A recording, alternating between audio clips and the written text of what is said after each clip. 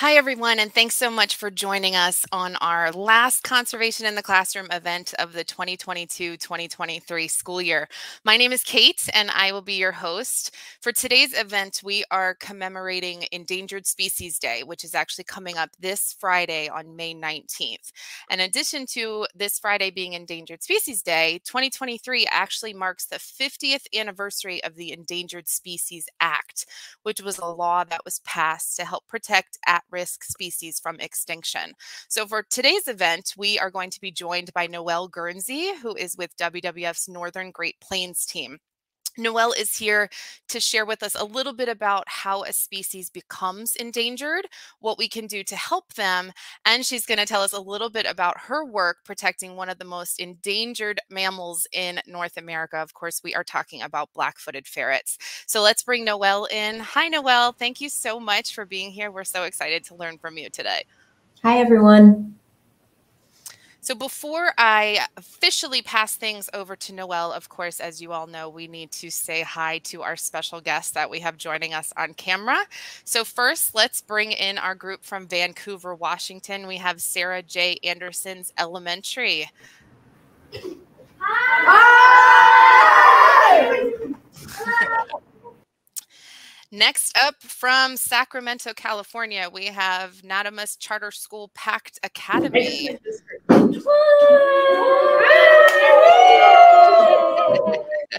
Hi, y'all. And last but certainly not least, coming to us from Bloomfield, Connecticut, we have King Bob's All-Stars from the Hi. Well, we cannot wait to hear all of your questions. At the end, just a quick reminder to those of you watching the stream online, be sure to place any questions that you have for Noelle in the Google form that you see underneath your video screen, and we'll be sure to incorporate as many of those as we can at the end. So without further ado, Noelle, I think we are ready for you. So if you are ready, you can go ahead and share your screen and get started. Perfect. Well, hi, everyone. Thanks so much for joining me today to learn about the masked bandits of the prairie, which is a nickname for black-footed ferrets. And we are meeting today to commemorate Endangered Species Day. So I'm Noelle Guernsey, and I am trained as a wildlife ecologist. I've worked with several wildlife species, including this black-tailed prairie dog, the black-footed ferret, and the mule deer that you can see in these pictures, plus many more species. I am a senior specialist in our Northern Great Plains office, which is located in Bozeman, Montana, and I work on our bison and our black-footed ferret programs. A lot of my work involves working with Native nations in Montana and South Dakota to support their work in restoring species like black-footed ferrets to their lands. I'm really lucky that I get to work with really great and passionate people that are really excited about restoring wildlife and healthy ecosystems. So to start our talk today, let's just talk a little bit about what an endangered species is and how that status is determined. So scientists use assessments to determine how an individual species is doing. This includes looking at their population numbers, their spatial distribution, their habitat, and what threats that species is facing. Based on this information, biologists are able to assess the likelihood that a species could become extinct in the future. A species is considered endangered if it is facing a very high risk of extinction in the wild. In the United States, there are 1,270 endangered species. While only animal species are shown here in these pictures, there are also many endangered plant species. So once biologists understand the unique risks a species is facing, plans can be made to help save these species. Sumatran orangutan, hawksbill turtle, and monarch butterflies that are shown here are all facing loss of their very different habitats. Black rhinos are endangered because of poaching demands, and Galapagos penguins are facing challenges from climate change, pollution, and bycatch. The pallid sturgeon that's listed there is a fish that is threatened by dams that has dramatically reduced their habitat. So these are all examples of different endangered species. So now that we've learned about what an endangered species status is, let's learn more about the masked bandit of the prairie, the black-footed ferret. Black-footed ferrets were first listed as endangered in 1967. And in fact, black-footed ferrets were thought to be extinct in the 1970s. But in 1981, a dog named Shep found a surviving ferret population in Wyoming. In the late 1980s, the last 18 wild ferrets were trapped and taken into captivity to save the species. This was really important because in 1987, the last wild ferret in Wyoming died. So since then, people, including myself, have been working really hard to restore ferrets into the wild. And today there are almost 400 ferrets in the wild, but only 164 of them are adults. The rest of them are young ferrets, which we call kits. We are so glad that there are almost 400 ferrets in the wild, but we have a long way to go to make sure that ferrets are doing well and can be taken off of the endangered species list. Scientists call a species recovered when their populations have increased enough that they are not in imminent danger of going extinct. So many of us are working to increase the number of adult black-footed ferrets to 3,000 individuals throughout their historic range. Let's learn a little bit more about this fascinating species and what we are doing to help increase their populations. So some of you may be familiar with pet ferrets, but that is an entirely different species. The domestic pet ferret is related to the European polecat, which is another weasel species that's found in Western Eurasia and North Africa. The black-footed ferret that you see here is the only wild ferret species that calls North America home. This species is a member of the mustelid family, and that includes otters and badgers and wolverine. Black-footed ferrets are long and thin animals, and they, are quite small. They only weigh about 1.5 to 2.5 pounds. The black-footed ferret is nocturnal and is a highly specialized predator. So understanding any species habitat is really key to understanding how to help a species, but it is critically important for endangered species.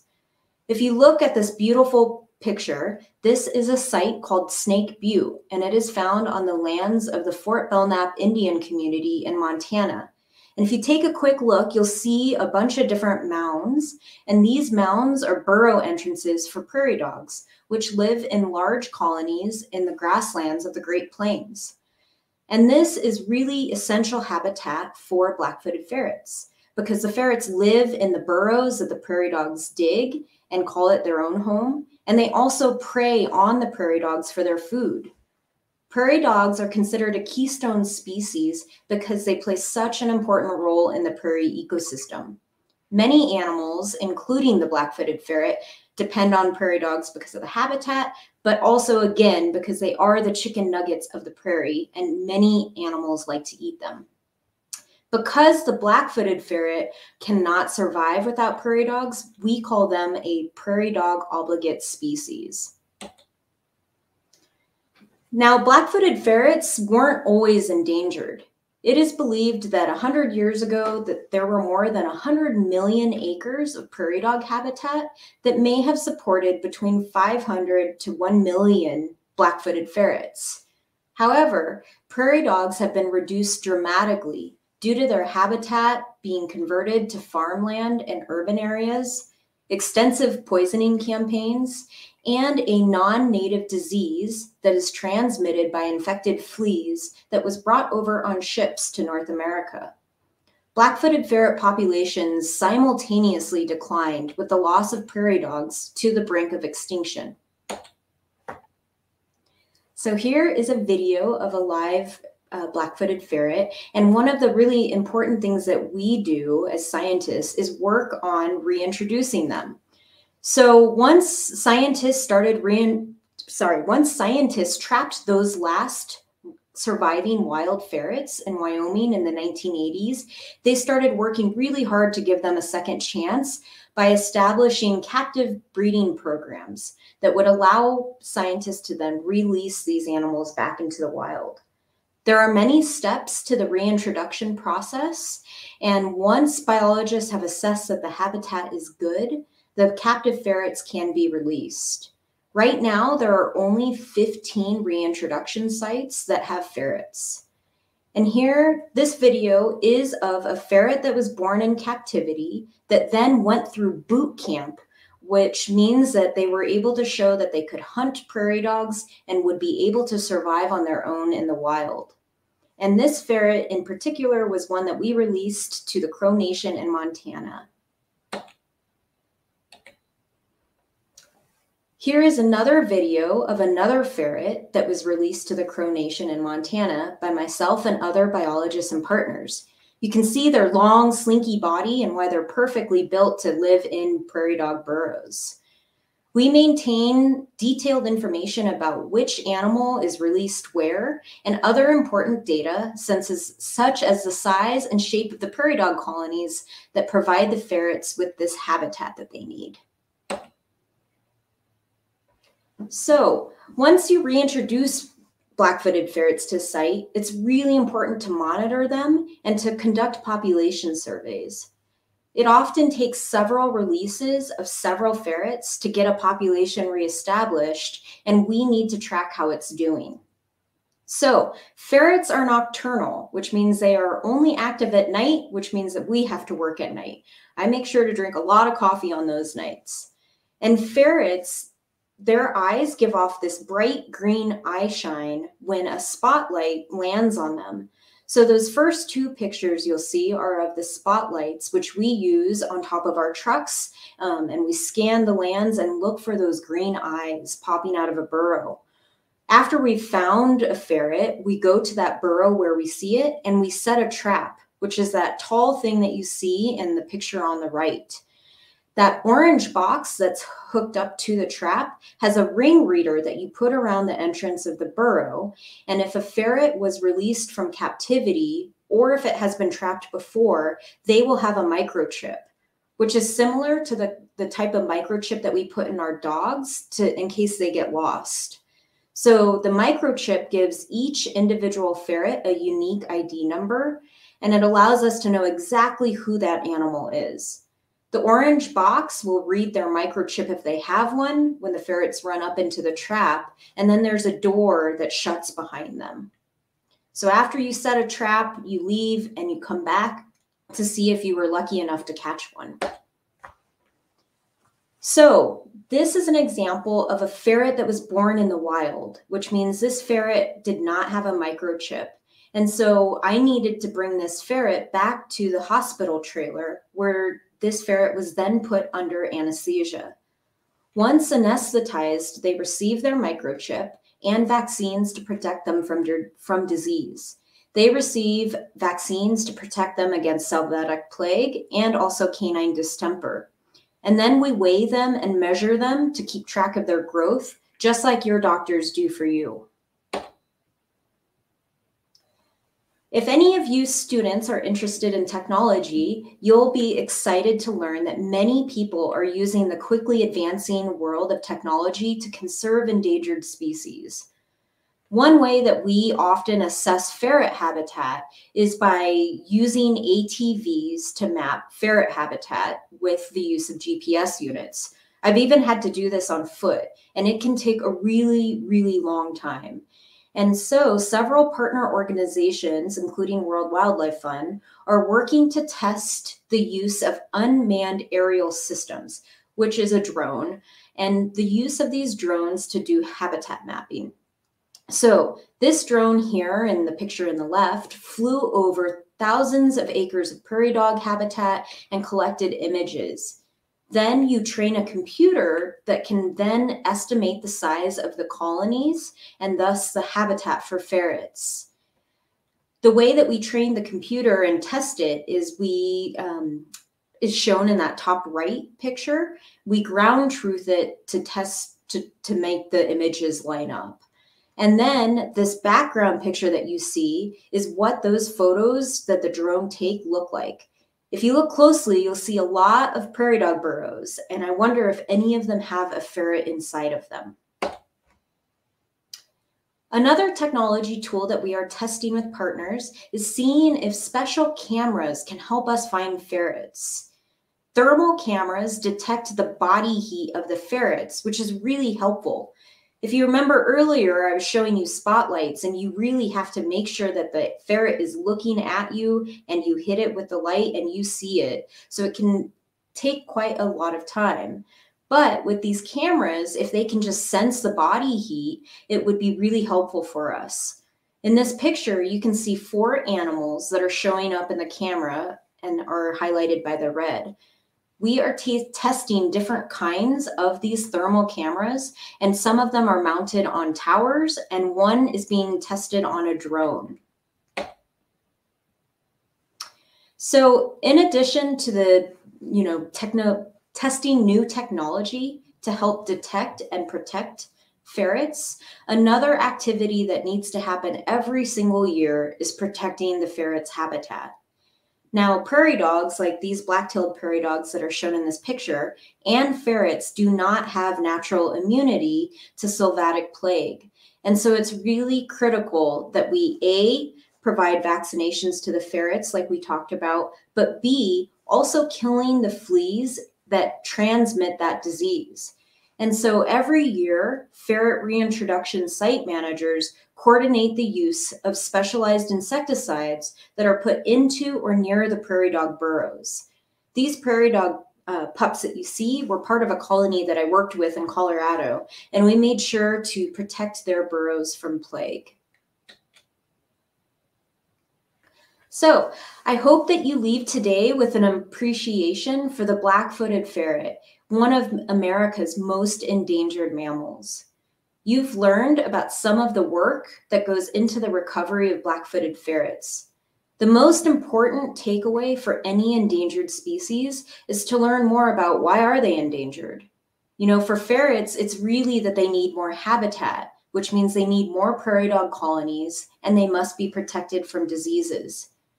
By learning what challenges each species face, then you can take action to support those species.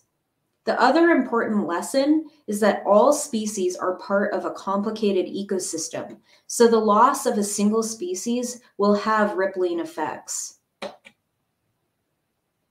Now, sometimes it can be overwhelming and even a little sad to think about endangered species.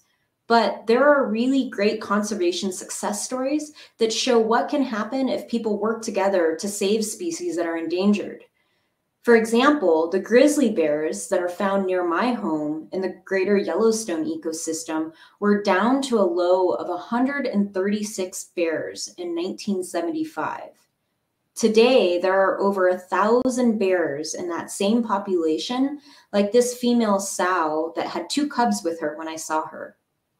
Another really great example is that in the 1960s, nesting bald eagles were down to about 480 in the lower 48 states of the US. Today, there are over 14,000 breeding pairs of them, thanks to people understanding what was causing their populations to decline and acting on that information. Now, the picture on the right shows a young child who is helping release a black-footed ferret into the wild. And there are so many things that you can do to help endangered species. And like we've talked about before, really learning about the species that are threatened and endangered and why their populations are challenged is an opportunity to learn more about the species, not only just in the United States or North America, but also the ones that are in your backyard and in your states. Once you learn that, sharing that information with your friends and family is a really great way to help. Being conscientious about our resource and energy use is helpful for the planet in general. And you can also write letters to your local representatives that will show that local people care about their wildlife and their ecosystems. And if you want to learn more about species, there's many helpful websites on our World Wildlife Fund site, so feel free to check those out.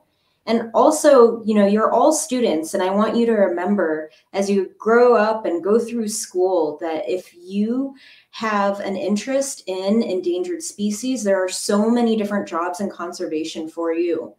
If you like to write, or if you like to take photos, or if you want to make maps or work with the wildlife species directly, there are so many opportunities, and we need as many bright minds and passionate people as possible. So with that, I just want to say thank you so much for spending your time with me and learning more about the black-footed ferret for Endangered Species Day. Thank you so much, Noelle. That was fantastic. We are going to move to the question and answer part of the program now. So we will start with our groups that are on camera, and then we'll ask a few questions that were submitted from viewers on our website. So any last questions for Noelle, be sure to put them in the form if you're watching from the webpage. And our classes here, make sure when it's your turn that you get up right in front of the camera and ask your question nice and loudly. So we're going to start with Miss Koval's class in Vancouver. If you guys are ready, you're up first. What is your first question for Noelle? Nice and loudly, please. My question is, how are black-footed ferrets important to the food chain and the ecosystems around them? Yeah, thank you. That's a wonderful question. So, any ecosystem is really important to have these different trophic levels, is what we call them. And so black-footed ferrets play a really important role being predators. And so the black-footed ferrets, they prey on the prairie dog populations. And so that's a really key role that carnivores can play, is by preying on herbivore species like prairie dogs. And then there are other larger carnivores that also will prey on ferrets sometimes. So we have documented that great horned owls and coyotes and other predators sometimes use ferrets as their own food too. Okay, that was a great first question to kick things off. Let's go to our group in California, Natomas Charter School. If you're ready, nice and loudly for us. My question is, what caused the black-footed ferrets land to what caused the population to drastically decrease? Yeah, thanks for that good question. Basically, in the last 100 years, a lot of prairie dog populations have declined.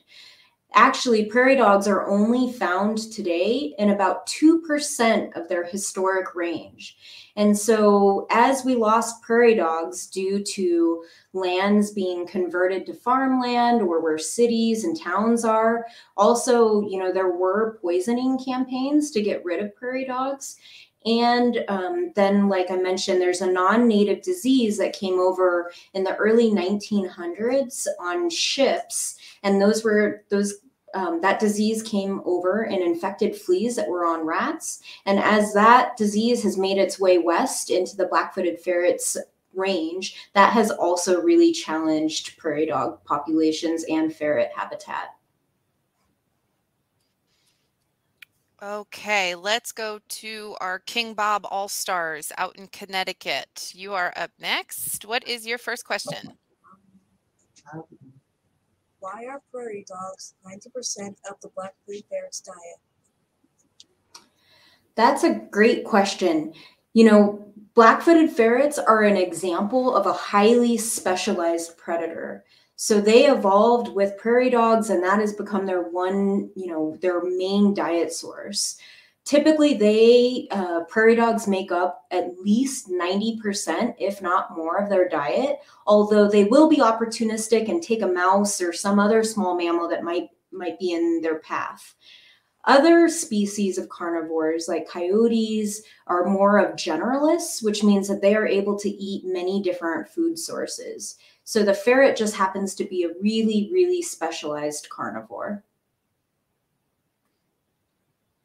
Okay, we are going to ask some questions that were submitted on the website now, Noelle. We got a good question here from Blake out in Mill Valley. Blake wanted to know, Prairie dogs give black-footed ferrets food and shelter. Do the black-footed ferrets give prairie dogs anything in return? So if you could talk a little about their relationship.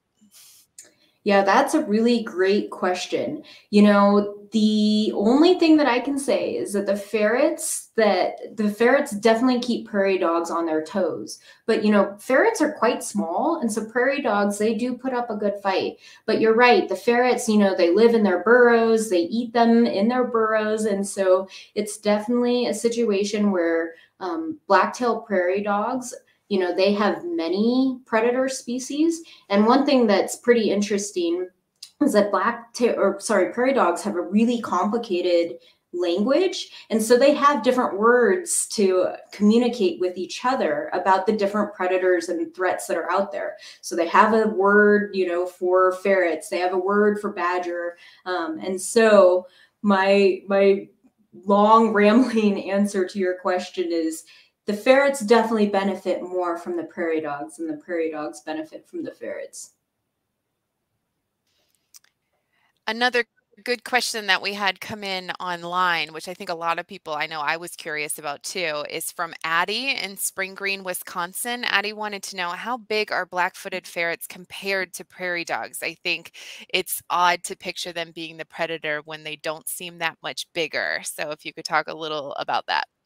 Yeah, that's a great question. You know, one of the reasons why mustelids like ferrets and otters and all of these other weasel species are so amazing to me is that they are just amazing predators. One thing that you'll find interesting about black-footed ferrets is that they have very, very long canines, and proportionate to their skull size, they actually have the longest canines of any predator species. So it really makes them efficient at being able to hunt prairie dogs. Now, in terms of size, they're really built very different. You know, ferrets, as you saw in those videos and pictures, they're really long, thin, and slinky. And prairie dogs, you know, they tend to be a little bit of more of a round animal. But prairie dog pups are quite small, and so those often are pretty important prey species for the black-footed ferrets. And also remember that the ferrets are nocturnal, and so they are hunting prairie dogs while they are asleep down in their burrows. So that does help give the ferrets a little bit of an advantage there. Okay, let's start up with another round of questions from our on-camera classes here. So we'll go in the same order. We'll start back up with our group from Sarah J. Anderson Elementary out in Washington. What is your next question? So our class read how cloning has been used to restore ferret populations. How many ferrets have been cloned? That is a really great question. So Elizabeth Ann is probably the ferret that you have heard about. And you are right that people are working on cloning ferrets to see if they can, you know, basically come up with a ferret that's resistant to plague and can maybe help also expand some of the genetic diversity of ferrets. If you'll remember, I said that there were very few wild ferrets that were left or that were found and brought into captivity, but not all of those ferrets that were brought into captivity successfully reproduced. And so there's a lot of interesting things that people are doing to try to help increase genetic diversity, see if there's a potential for a plague-resistant ferret. But at the end of the day, you know, ensuring that there's enough habitat in the wild is what's really, really important to make sure that there's a place for ferrets and helping their population numbers. Okay, next up, our group from California, our Pact Academy here. Nice and loudly for us. Do black-footed ferrets live in one habitat, or do they live all over the world? That's a great question. So black-footed ferrets historically have been found throughout the prairie dog range, which is exclusive to North America. Now, prairie dogs can be found in parts of Canada, the United States, and Mexico. And so black-footed ferrets are a North American species. All right, King Bob All-Stars, you are up next. What is your next question for Noelle? My question is, why do you want us to help save them? Sorry, can you say that one more time? Why do you want us to help save them? You know, I think one of the best things you can do is just learn about the different wildlife species that many people may not know about. I feel like a lot of people are very familiar with rhinos and tigers and all of these species that need our help. But oftentimes these smaller ones that are less known, like the black-footed ferrets, don't get the same kind of attention or maybe support from the public as all species. And I think with any species, if you start to learn about that individual animal, you find out all of these cool facts that really shows why they are so unique and amazing, and why it would be a sadder world without black-footed ferrets. You know, if you think about some of the famous species that have gone extinct, like the passenger pigeon, the dodo bird, you know, that is a loss for the world that no one will be able to replace. So I think we have a really great chance right now with endangered species to galvanize as much support and get people excited about these animals, and also understanding that by having endangered species, it also means that that habitat and those lands and waters are really healthy, and that's really important for humans too. So having healthy ecosystems means healthy lands, which means healthy wildlife populations, and that translates to healthy conditions for humans too. Okay, let's go back to the questions that were submitted online. So we had a question come in from Arabella in Suffolk, Virginia, that wanted to know, how do the ferrets behave when you first release them? Yeah, so ferrets, that's a really good question. You know, one of the reasons why releasing them into the wild is such a unique experience is it's actually daytime, so you can see them. You know, oftentimes because they're nocturnal, they're really hard to see. Now, as you saw in those videos, those were a couple of individuals that were pretty curious and actually wanted to kind of explore around and even come out of the burrow. And you saw some of their movements that they make. And typically, you know, you might have a few that are brave like that, but many of them, you release them and they go straight down into a prairie dog burrow, and you do not see them again until you're spotlighting for them in the future. But I will say that if you have the opportunity to see a ferret, or even Google some of the videos, black-footed ferrets are really fascinating. They make all of these different vocalizations. They're really noisy. And they also do this thing called the black-footed ferret dance. And I know there's really great videos out there where it'll show them just dancing and partying on the prairie. Okay, I think we all have our homework now to look for that.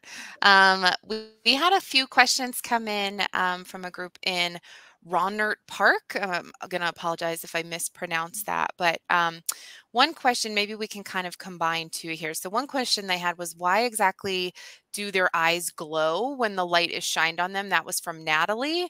And then we also had a question come in from Eric that was wondering, why exactly did people want to kill off prairie dogs?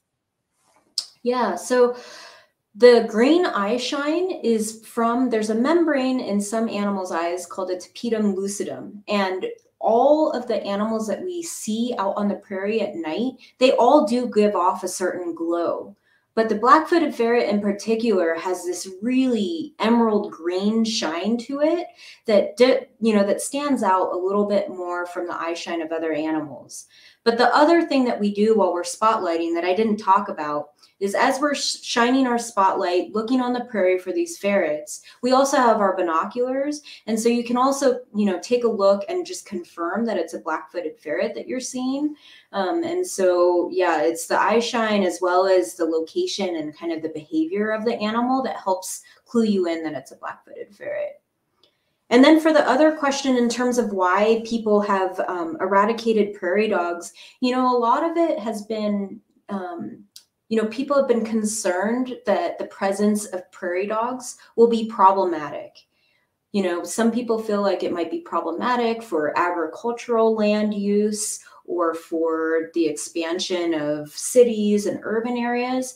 And, prairie dogs, they do live in big, large colonies. And so they need a lot of space.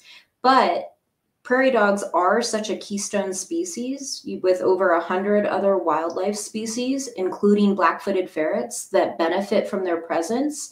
And so for the remaining prairie dog habitat that we have, it's really important to try to support and protect those areas so that the suite of wildlife species that are found with prairie dogs, like the black-footed ferret, can continue to thrive. Okay, we have time for one last round of questions. So for our groups on camera, this will be your last question for Noelle. So we'll start back up with our group from Vancouver, Sarah J. Anderson Elementary. Last question. So, when you release the black-footed ferrets, do you leave food for them? Do you do a soft release when releasing them?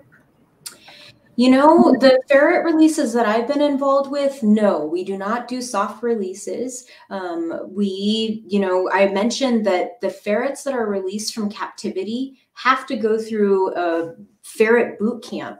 And that really is where they show that they can hunt prairie dogs successfully on their own and don't rely on their mother to provide meat or anything like that. And so once we release the ferrets in the wild, we wish them luck and know that they have the hunting skills that they need to survive on their own.